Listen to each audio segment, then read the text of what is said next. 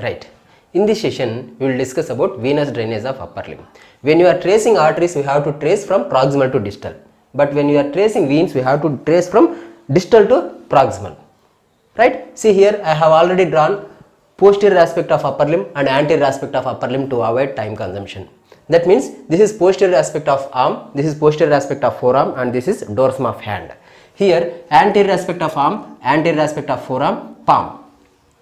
Right.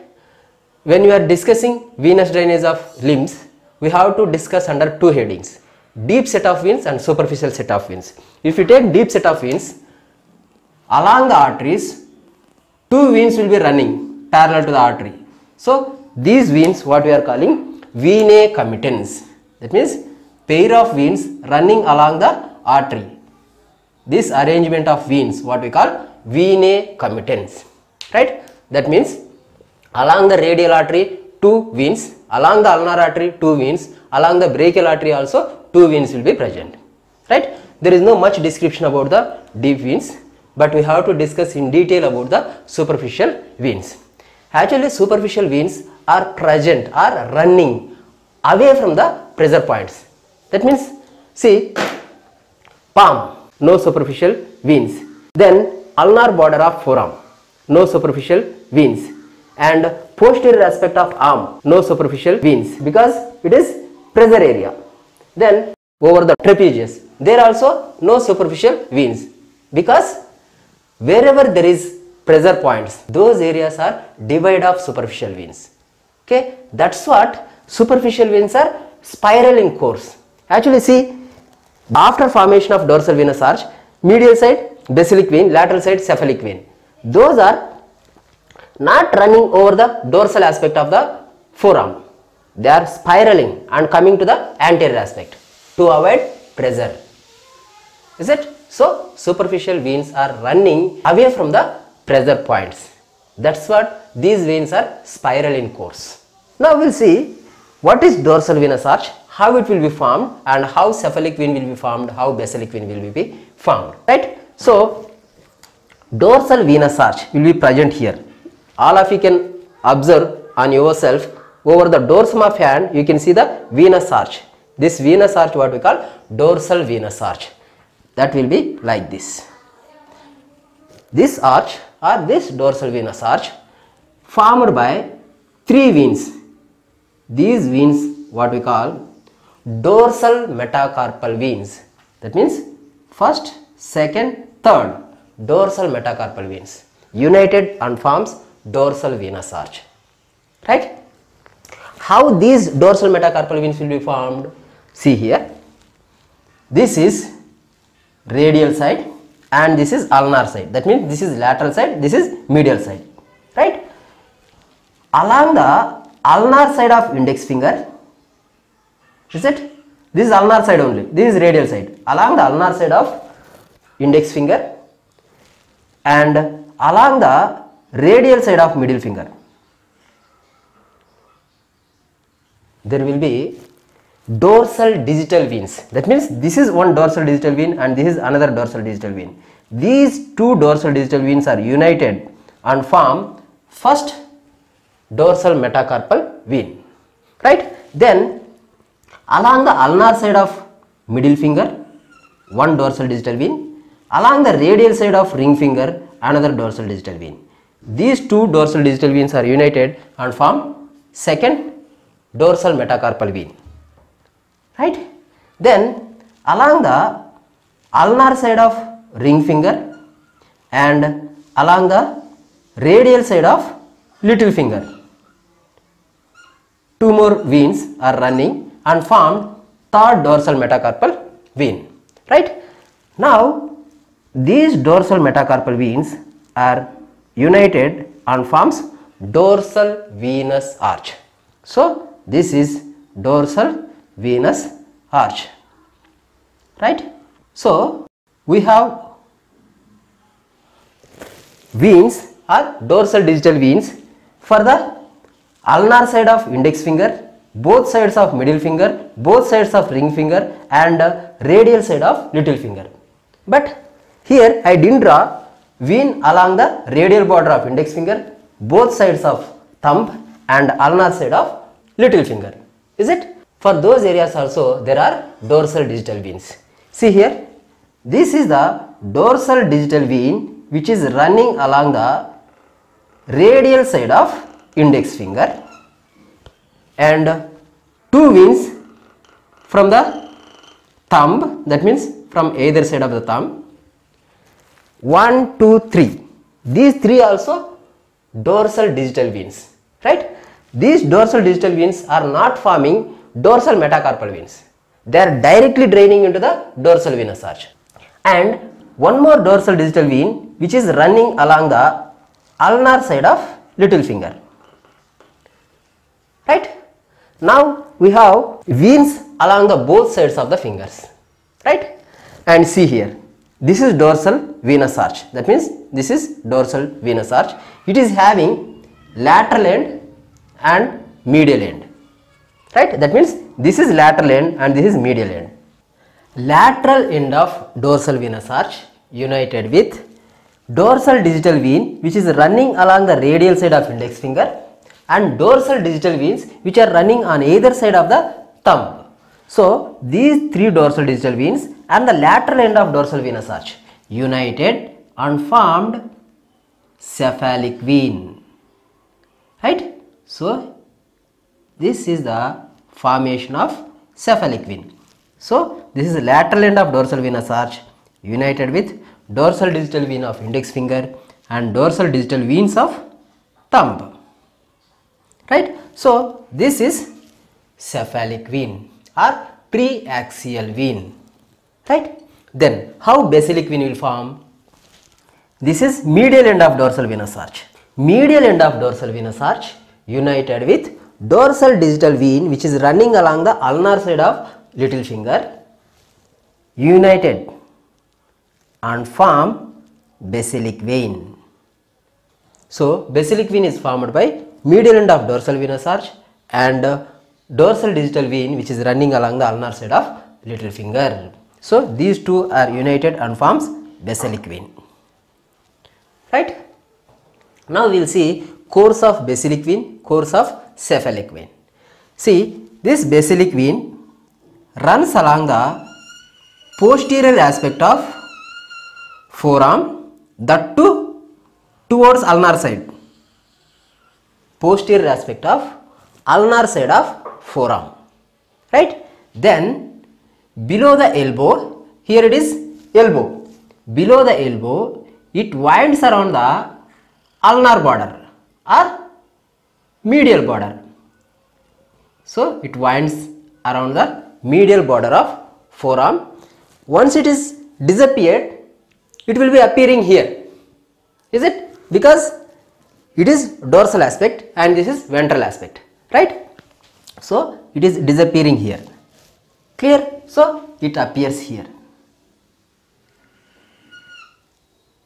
This is the basilic vein before winding the medial border of forearm, and this is the basilic vein after winding around the medial border of forearm. So after winding around, it will be appearing in the anterior aspect. So it is appearing here and it is present in the roof of the cubital fossa, right? So it is present in the roof of the cubital fossa.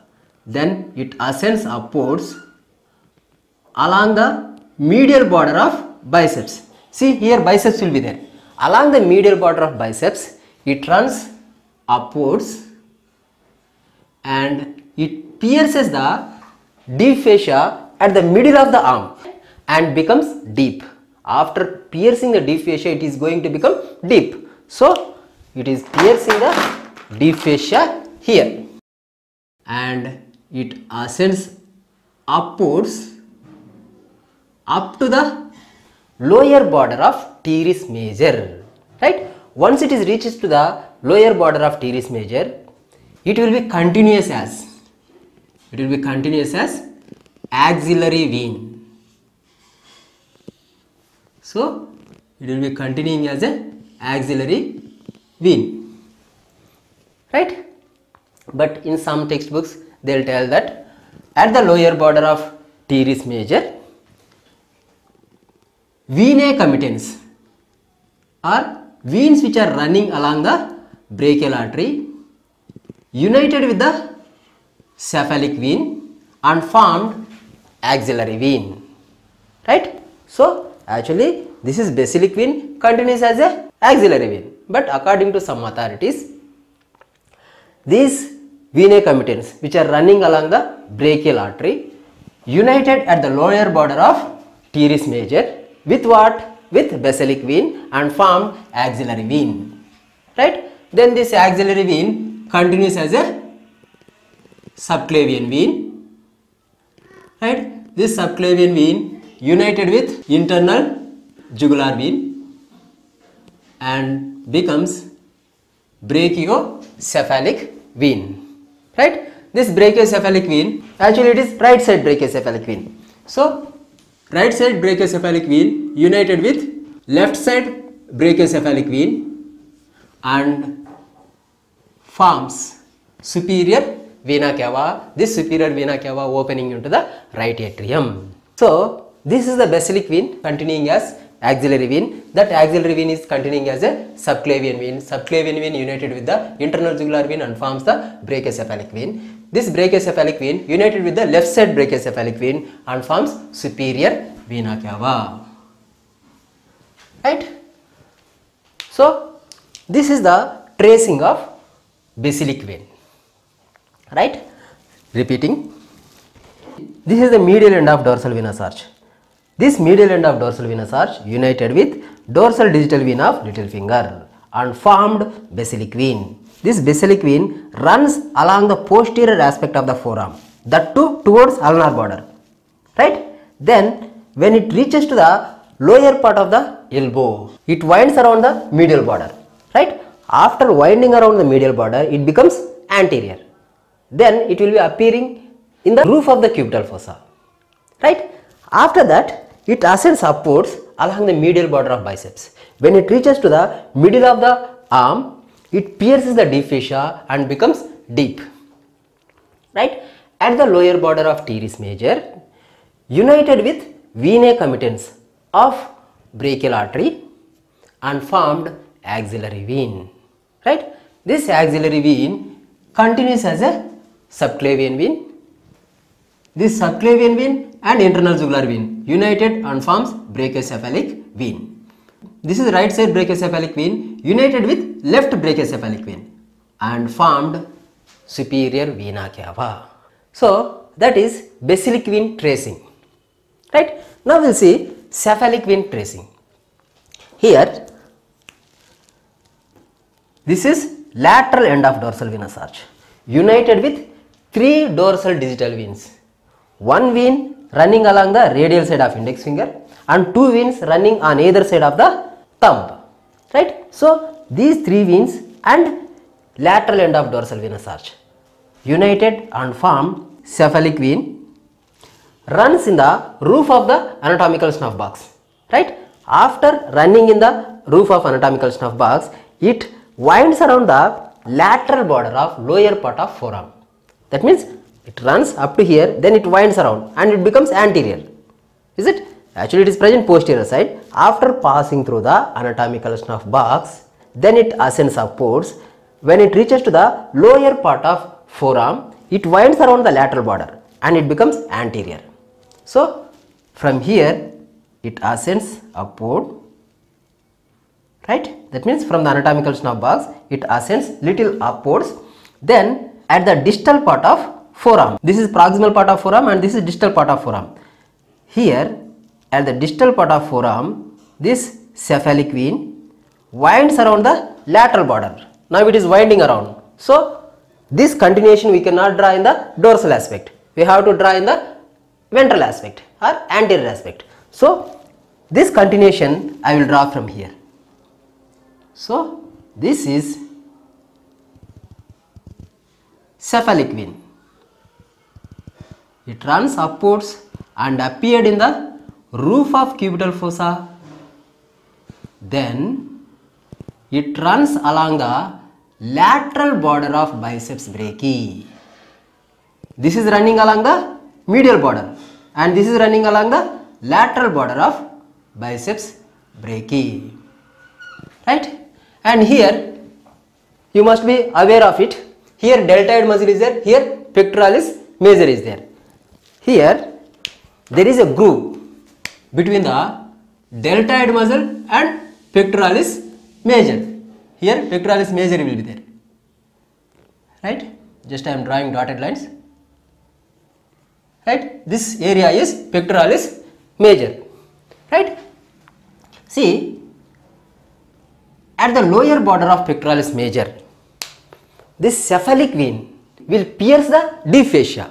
So here this cephalic vein pierces the deep fascia. That means here it is piercing the deep fascia, right? After piercing the deep fascia, this vein, that means cephalic vein, enters into deltopectoral groove. Is it? See, this is deltoid muscle and this is pectoralis major. In between these two there is a groove. That groove what we call deltopectoral groove. So it runs within the deltopectoral groove, right? And when it reaches to the infraclavicular fossa, it opens into axillary vein, right? So cephalic vein opening into the axillary vein, right? So this is how cephalic vein will be draining into the axillary vein, right? Very simple. Lateral end of dorsal venous arch and dorsal digital veins of index finger and thumb united and form cephalic vein, right? Actually it forms in the roof of anatomical snuff box only. From there it ascends upwards, right? Then at the distal part of forearm, it winds around the lateral border. That means it winds around the lateral border like this. Then it becomes anterior, right? In the anterior aspect of the forearm, it ascends upwards, okay, and it appears in the roof of the cubital fossa, right? After that, it ascends upwards along the lateral border of biceps, followed by at the inferior border of pectoralis major, it pierces the deep fascia, right? Then it runs within the deltopectoral groove, right? When it reaches to the infraclavicular fossa, it pierces one more fascia and opens into axillary vein. What is that fascia? Another fascia. See here, it is piercing one more fascia. What is that fascia? Clavipectoral fascia. It pierces the clavipectoral fascia and opening into the axillary vein, right? So this is about cephalic vein, okay? Actually there will be accessory cephalic vein also occasionally present. This accessory cephalic vein also opens into cephalic vein only, right? And one more variation here, external jugular vein is there, right? And this is cephalic vein, one vein which communicates the cephalic vein with the external jugular vein, like this.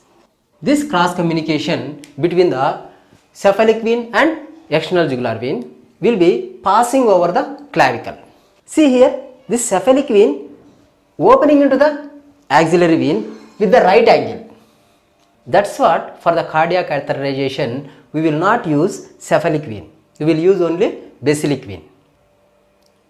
Why? If you introduce catheter, here that catheter may obstruct here because it is opening into the axillary vein with the right angle, right? So that's what we will use basilic vein. See, basilic vein is continuing as a axillary vein. That too, when it is going towards proximal side, the diameter of vein is going on increasing. So basilic vein is ideal for the cardiac catheterization, but cephalic vein is not ideal for the cardiac catheterization because cephalic vein is opening into the axillary vein with right angle. And one more thing is there. Here there is a cross communication. When you introduce catheter, it will go along the cephalic vein. It may enter into this vein so that you will land up in the external jugular vein. There is a chance of happening that also. That's what cephalic vein is not ideal for the cardiac catheterization, right? Then we have to discuss one more thing.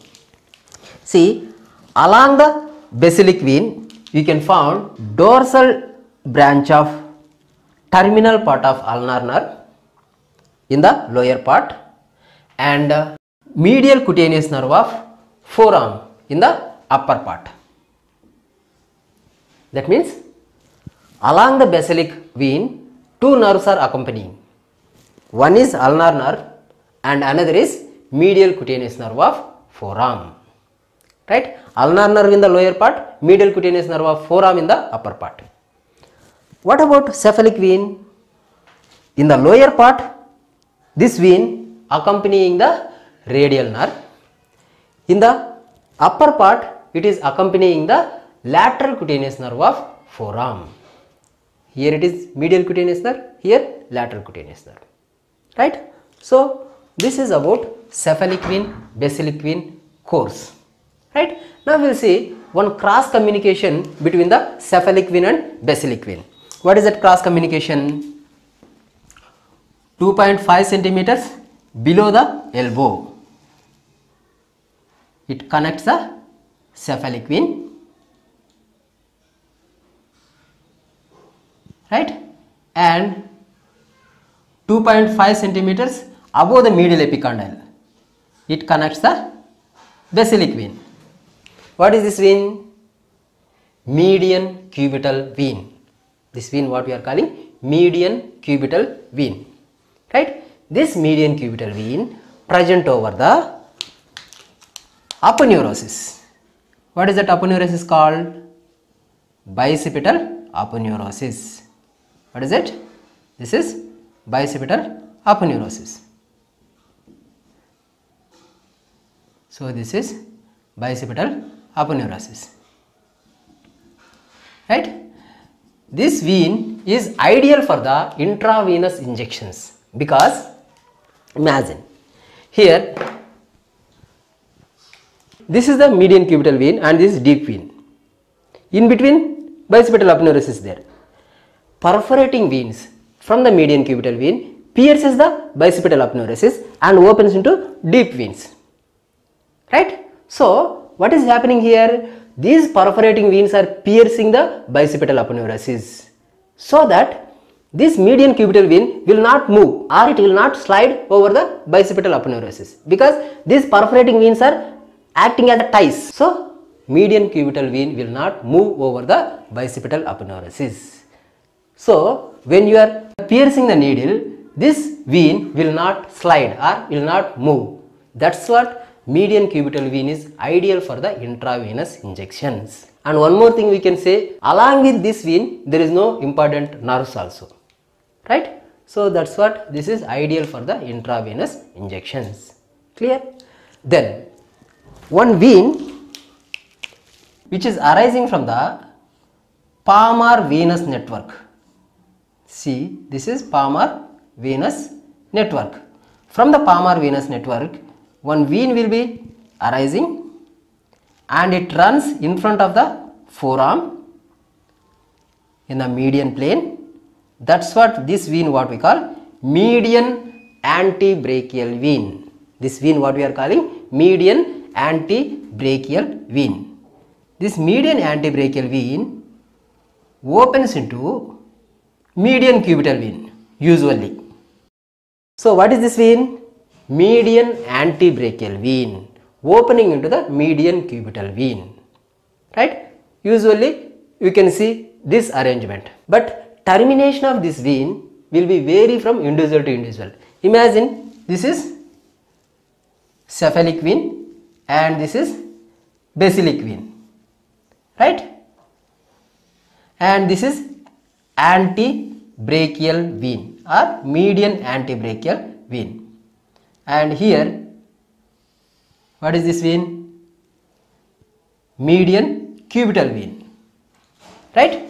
If it opens here, this is common type, right? But in some cases, instead of opening in the median cubital vein, it will open in the cephalic vein. right?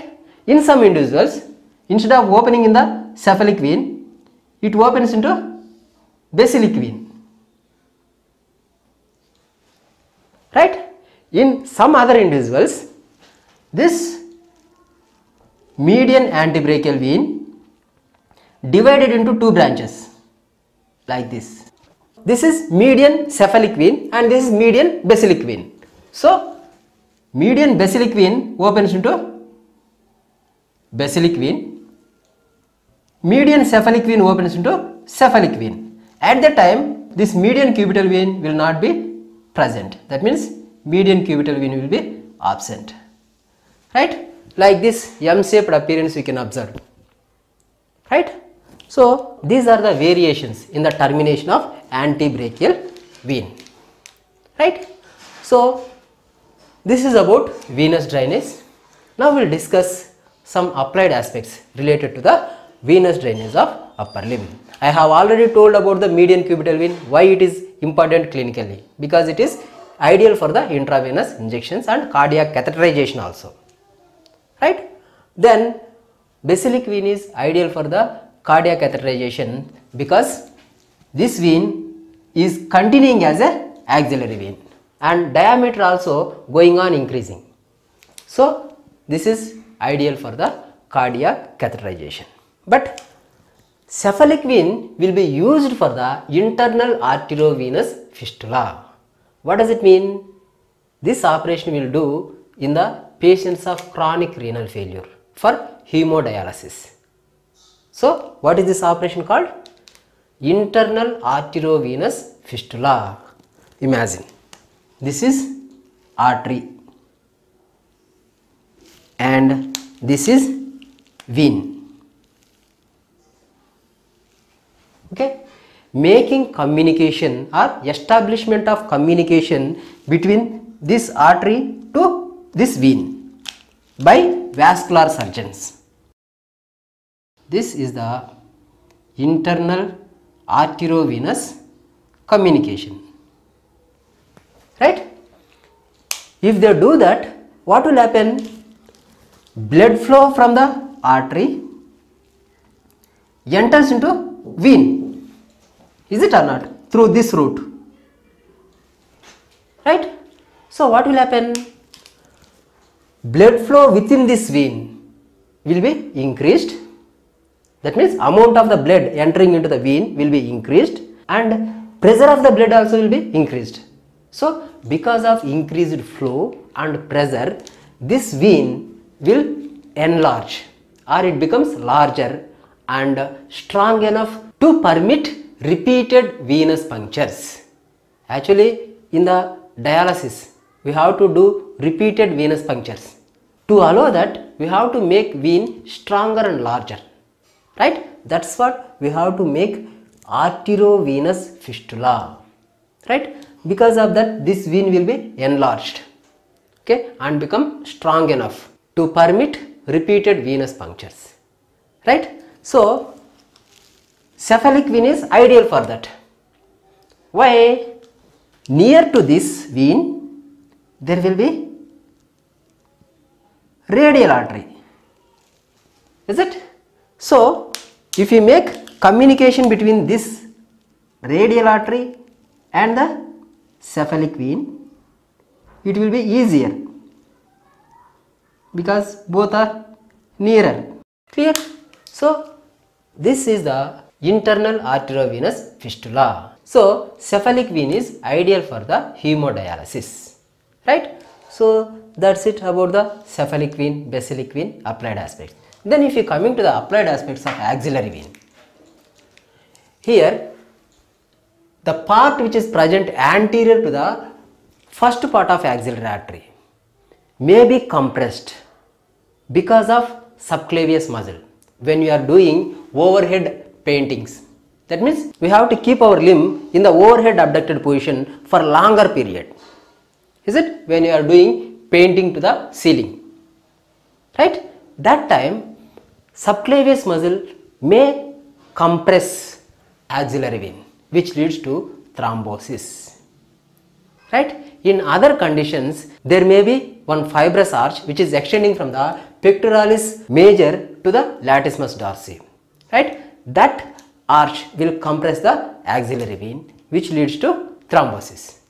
Right? So these are the few applied aspects related to the venous drainage of upper limb. Actually, superficial veins are spiral because to avoid pressure areas, or they run away from the pressure areas. That's what veins from the palm will be draining into the dorsal venous arch. Through what? Through perforating veins. Here, perforating veins will be connecting the palm to the dorsal digital veins. By what? By perforating veins. Those perforating veins are passing between the heads of metacarpals. These are metacarpals. So, in between the heads of metacarpals, these perforating veins are coming. That's what those veins what we call intercapitual. Intercapitual veins. Right? Capit means what? Head. Right? In between the heads of the metacarpals, those perforating veins are connecting the palm to the dorsal veins. That's what these veins what we call intercapitual veins. Right? Not only through these intercapitual veins, from the palm, some veins winding around the borders of the palm and opening into the dorsal venous arch. Right? So this is about the venous drainage of upper limb. I hope you understood. That's it for this session.